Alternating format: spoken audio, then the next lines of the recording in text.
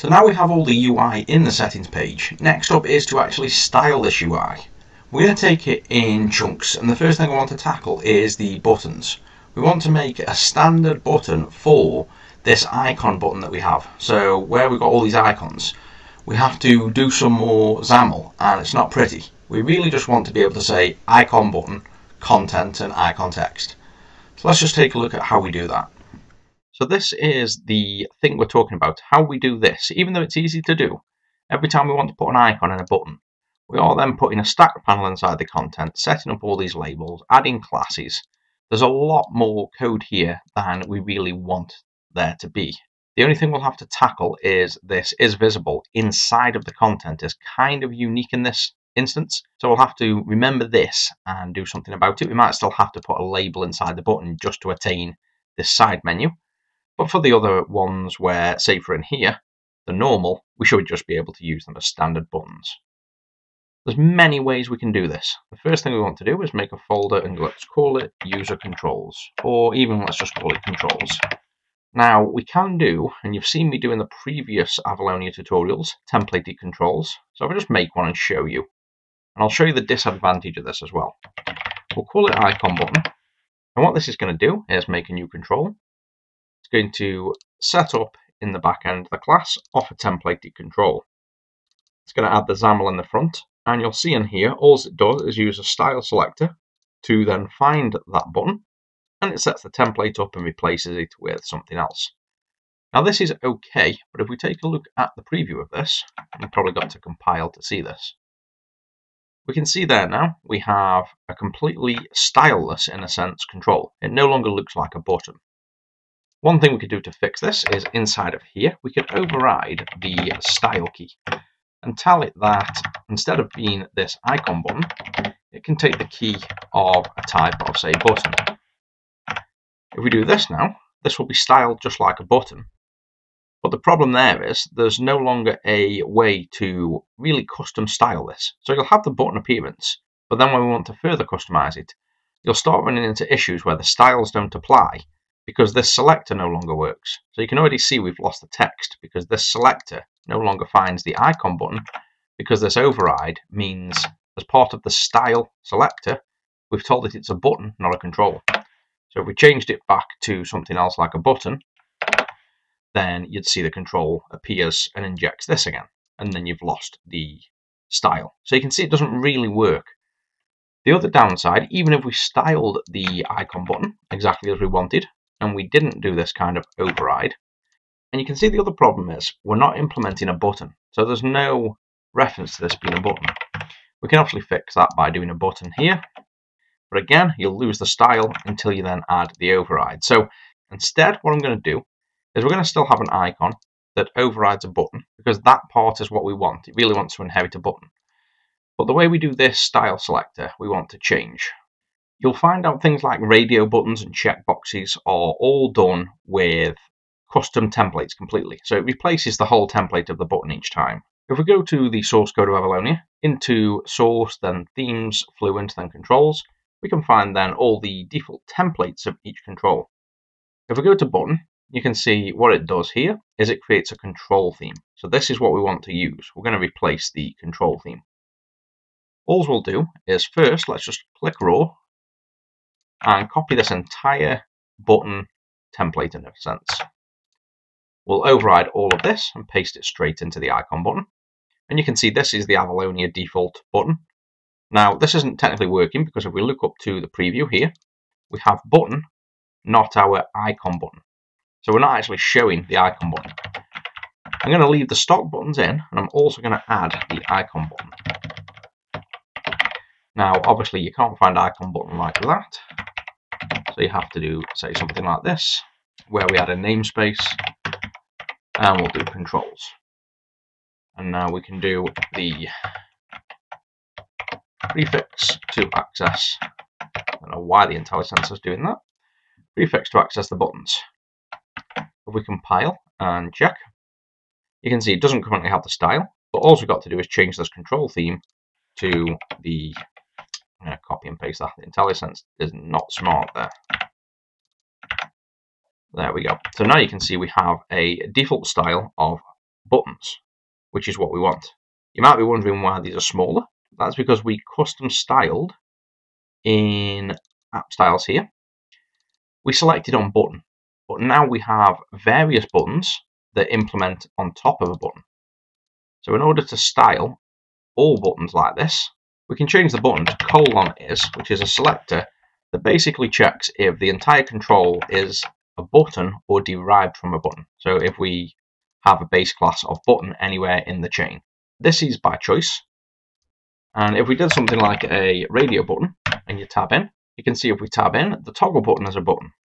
So by doing is button in our styles here, we're going to be styling toggle buttons as well, and checkboxes and all kinds of buttons. But for now, I'm okay with that because we want the overall theme to look the same.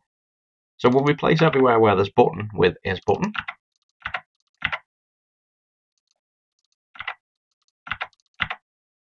And if we've done that correctly now, which I think that's all of these styles, and we go back to here and build, hopefully the icon button now looks identical. There we go. So you've got two completely identical buttons. The top two are icon buttons, the bottom two are normal buttons. And all we've done is cloned the button effectively. We've made an identical clone. So this now is a complete identical clone to the button template, but now we can alter anything we want in here. And you can see why that part content presenter in the styles is needed. Now we take a look at the actual code for the button. You can see inside of the content, it puts a content presenter with the name part content presenter. And then inside of that, it binds the real content. So that explains why our styles, when we're styling buttons, have to have this /template and then content presenter, because we need to style onto the content presenter. One thing before I go forward that has always bugged me, and I don't know why people don't seem to do this, but when we want to use the icon button, I hate this kind of prefix, this XML prefix for the definition. It's a super easy way to get rid of this. So instead of having to define it here all the time, if we take a look at the Avalonia docs, it even tells us that the XML namespace definitions, we can simply specify like this. This is how they are specified. So if we want to add our own, all we've got to do is add this definition here. But there's no need to do our controls. We can just use the Avalonia one. And all we need to do is chuck it somewhere. So let's chuck it in the app. It's got to be above namespace, otherwise it won't work. Control dot on that. And now in here, what it needs to be is the back to process3.controls, which is our namespace for this. And you'll notice if we move this below, say, a namespace, it's grayed out. It won't get used. It has to be above the namespace. And this has to be the actual namespace you would have used when defining it at the top namespace here. Now, if we remove that prefix, we should find the button, and we no longer have to do that silly :C or C:. It makes it look a lot more stock. So this now looks like a proper Avalonia button, not a custom one we've made. Now, an icon button's no good without an icon. It's just a button, as we can see. So what we want to do for that is add a styled property. We just type styled property, tab. We'll call this icon text. Press enter. Oh, let's try that again. Style property, icon text. Press enter. Type is string. Press enter again. Now we can, in the icon button, do icon text, and we can insert some icons here. We'll pull them out of here, doesn't really matter. Let's use that and that.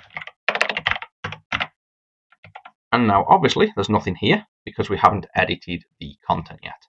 So this is what we need to edit. Instead of binding content to just content, if we get rid of that, open up this, and now in here we can put the content we want inside the button.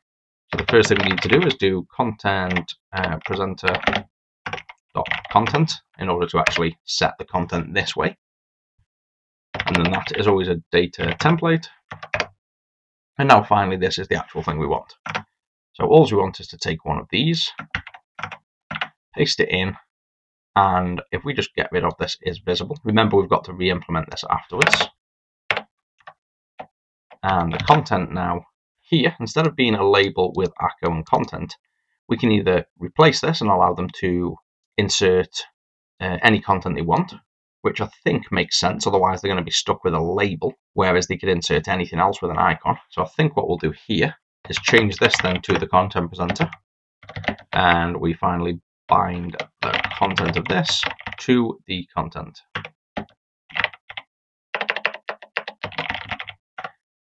And the data template type is just an object, it can be anything basically. And we don't actually need the content because we have already got the data context, so it's just literally the word binding. And I think that's it. If we compile that, we should now see an icon, even though it's fixed. Oh, there we go, we've got data template. So we've got content, oh, sorry, I've put content, not content template. And we actually need to remove that, and content is template and binding content. We want to override the template, not the content. There we go, much better. So now we've got the content template set, not the content. You can see we've now got the icon. And the last thing we've got to do now is bind this to icon text, which is on the icon button as a styled property. This would be quite a complicated binding, except in Avalonia we have the really cool way of just doing a CSS style binding. So let's just say parent icon button dot icon text, and we just need to put that in a binding, obviously, not on its own. And it's not the hash as it's dollar. There we go, dollar. And now you can see it's bound already to the icon text that we've put here. So if we put a different number, you can see this one disappearing down here and changing as we change values. Let's see if that now works in the main view. So we want to get rid of this actions one for an icon button. Horizontal alignment stretch, just the same. Class is active, all the same here.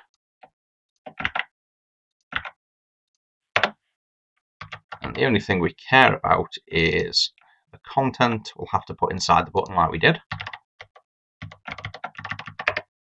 Just because we want this to specifically fade. So that's the only reason we still have to do this label, because we want to keep the icon but fade the content. So we could maybe integrate this ability into the icon button at a later date as well. And now we can set the icon text to this. So we can get rid of all that. And now an icon button can simply have icon text. And does that now work? No. So the action is missing the icon still. Yet in the preview it's working. I know why. We're in a resource dictionary here. So we've made a resource dictionary, which is how they work. And we'll need to add that to the app. So in here, so the way we do that is resource dictionary. Inside here, I think we want to merge to resource dictionary. Resource dictionary dot merged resource dictionaries. There we go. And then inside here, we can now finally put a merged resource. So it's a bit of a funny syntax, but this is basically just how you include resource dictionaries. In this case, it's in controls and icon button.xaml. That then will include the icon button content template all across the app. And hopefully, there we go, the icon's now back. So instead of the buttons like this, they're now like this, which is much shorter. That isn't as impressive as if you go to, say, the settings page, and we're going to change all of this, like release license from all of there, and we can just do icon button. We can set the icon text to this, and we can just get rid of that, release label, delete all of the inside, and just put the content of that. So now the release button is an icon button, but a much cleaner format. All we have to do is specify icon text and change button to icon button. That cleans up the XAML, and that's what we want. So next up, I'll just go through all of the page and swap anywhere we have a button with an icon button where it's needed. So other than that release, we've got this folder. The folder one actually isn't an icon button, it is just a plus on the folder. So that one doesn't need to be there. But for now, I'm just going to remove the inner label with the Acco font and just put content for now. I think until we get that Acco font alignment bug fixed, forcing all the buttons to have an inner label, I'm not too fussed about, considering they look very similar to Acco. So we'll just do the content for now on the buttons. And once this bug with the alignment sorted, this will naturally fix itself, and we just change the font family of buttons to Acco. Otherwise, we'd end up with this offset here like this, versus just using a font that's very similar and it aligning correctly for now. So we have this button done, and there's these 5 buttons here. So same principle, exactly what's there. Change the button to icon button, do icon text, copy this in, do content, and copy this in. And then just delete all of that and close off. And that's all we're going to do for now on all the others. That's all of them on the settings page done, and now they're super clean and much shorter. And that's the main menu all changed as well. For now, we're leaving these labels in, and we're binding to the side menu expand, just so we can maintain this expand and collapse function. So let's just build this now and make sure everything's still working. Oh, maybe not. Unable to cast object of label to main view model. Right, that is something to do with the fact that the content of the icon button is a label, and it's going to be this binding to is visible. So this main view model is expecting the data context to be the main view model, which it should be, and we've copied the button. So I know why. So we've changed the content template from binding to a content template, so it's automatically just exactly what it is, to now specifying our own. There's a few ways of fixing this. I don't know whether we change. Has this got a data context? No. Has this got a data context? No. Okay, so we'll just do it straight in here. Content presenter's data context, so that will be the label, is expecting it to be a main view model, so it's the data context of the parent. So we'll just do the binding, and we'll use the $parent icon button dot data context. That'll fix the data context. But now it looks like the binding on the content is now lost because it's now bound to the data context, obviously, and not the content. So we'll just do the same thing on here. We'll just do another parent icon button dot content. So it's whatever the content is. I believe that's right. There we go. So I think that's looking right. Let's just double check. No, I've still done something wrong here. Content presenter, is that meant to be just be content control? There we go. Yep, that now. I forgot to change all the icons once I changed them all. I left them as the same icon text, but yeah, that's now working. It's collapsing and expanding, and we have icons that are working. So I just need to fix those icons back up, and that is that done. And that's all those icon text now fixed. We have the menu back to where we wanted it.